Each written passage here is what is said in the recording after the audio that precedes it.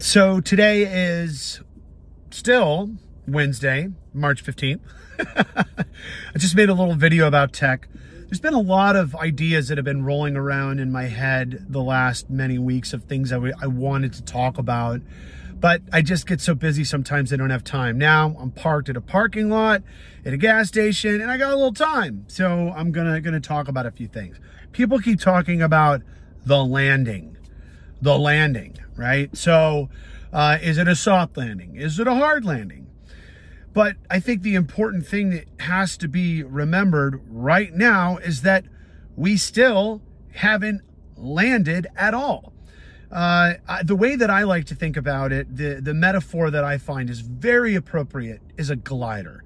You know, you have these cool gliders, you know, they got the huge wingspan, they fly around, and there's two things that keep a glider up in the air: inertia and momentum, and then thermals, right? You know, like these glider pilots are flying around looking for these you know, pockets of hot air rising up from the ground to keep this sucker, you know, gliding through the air.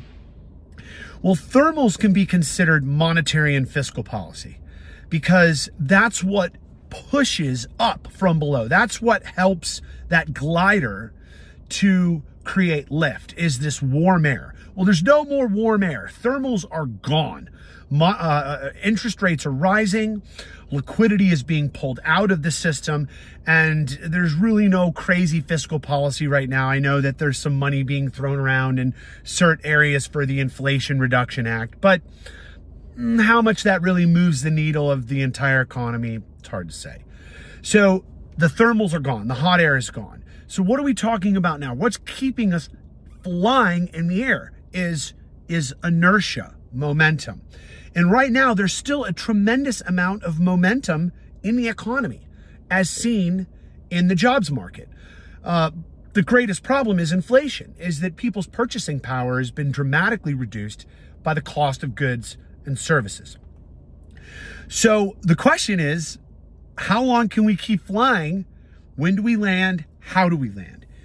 One of the things that I hear a lot when I listen to, you know, the news is that economists and investors that I listen to, many of them tend to take what's happening in the present and extrapolate what's going to happen in the future by what's happening in the present. So everybody sees these strong job numbers, this strong consumer, this strong economy. I don't think that's a testament to us having a soft landing. I think that's a testament to inertia and momentum. But here's the thing. Once that inertia and momentum runs out, we start to come down. And as you know, in an airplane, once you start to lose lift, you fall, and you fall fast. In my industry that's involved in manufacturing mostly, but also construction to a lesser extent, as interest rates rise, the incentive to go out and build a new building, build a new high-rise, or to, you know, engage on this new fabrication project or build this new thing, starts to become diminished as the cost of capital goes up, right? Interest rates go up, it becomes more expensive to borrow money. Then you're less incentivized to go out and spend on these projects. One of the things that I hear a lot in my industry is backlog.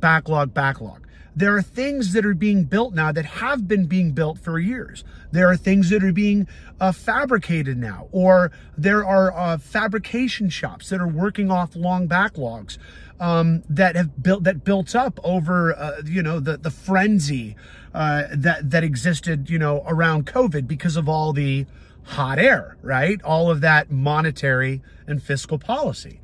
What's going to happen, I think, is that these projects are not just going to just taper off. They're all of a sudden just going to hit a wall. So I think the landing will be a hard landing, but but we're not going to realize that people are going to be going soft landing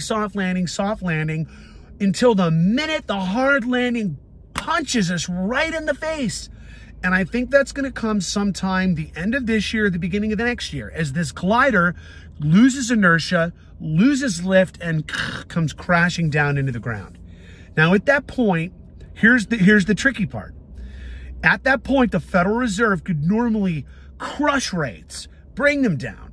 The housing market would come flaming back. People would start building commercial properties, and within 2 or 3 quarters, we would be back rocking and rolling.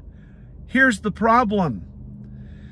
The Fed has a dual mandate: price stability and growth, right? What if inflation doesn't come down by the end of this year or the beginning of next year? What happens? You can't lower rates. So ultimately, I think that when the economy starts to slow, the prices of things will come down rapidly. Now, housing, I think, is going to be sticky. The prices of housing, I think, is going to be sticky. Food will come down. Energy is already starting to come down. Food is probably going to start heading lower soon, in my opinion. And cars should come down. Housing, again, I think housing is going to be sticky, but that's a whole nother video. But point is, everybody else likes to give their, prognostications of what's going to happen in the future. That's mine. I think we're going to get a hard landing. It's going to happen fast, and it's going to be at the end of this year or the beginning next one. Everybody, good luck to all. I hope everybody makes money. Stay safe out there.